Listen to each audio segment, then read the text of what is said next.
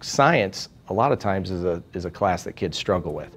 And most of that is they haven't ever really had a chance to engage in the subject areas. A lot of times science is very intimidating to kids and they shut down.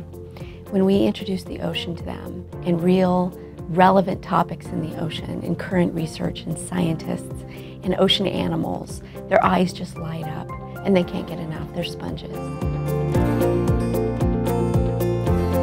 We have created online courses that include high-definition imagery and video and interactive opportunities where students or anyone interested can participate in the online course.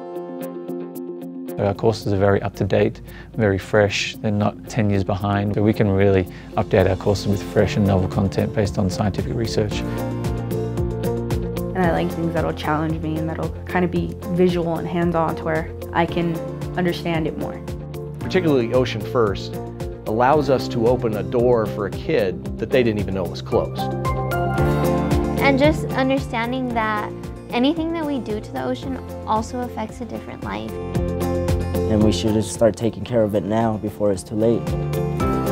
It does play a big role in the health of the earth, which is something that clearly we all need.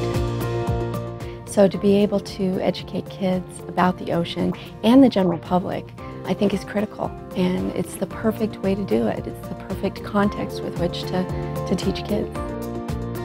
For teachers specifically, we want to get them comfortable teaching marine science because not every college offers marine science courses for teachers.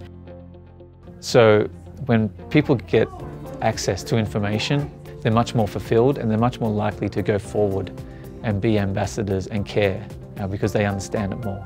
The students today are the future, and the more they know about their impact on the world and on the ocean, the better off we are in the future. It's about engaging kids, because that's where our kids are now. Our kids are all about engagement. That's why they're on their phones 24 hours a day, because that is engaging them. So conversations have to turn to how do we make the subjects more engaging.